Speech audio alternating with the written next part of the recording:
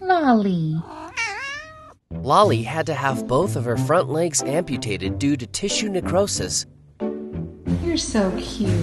But she's healthy, adored by her humans, and don't think for a second she's any less of a cat.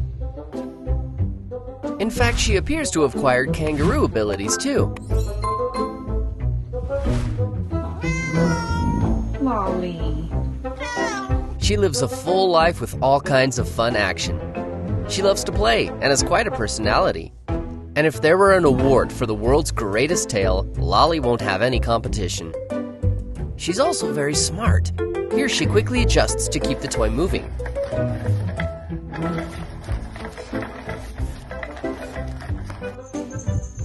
Initially, she could only go up the stairs, but eventually learned going down too.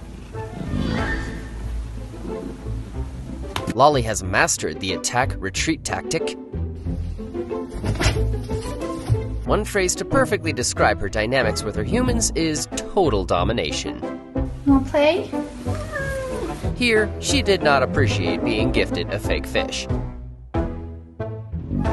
Oh yeah, she's picky about her toys. For Lolly, chairs are meant for cats and floors for humans. And when anyone wants to pet her, you gotta come to her. When she needs something, she uses an irresistible approach. And if dominating the human civilization wasn't enough, Lolly is a force in the cat world too.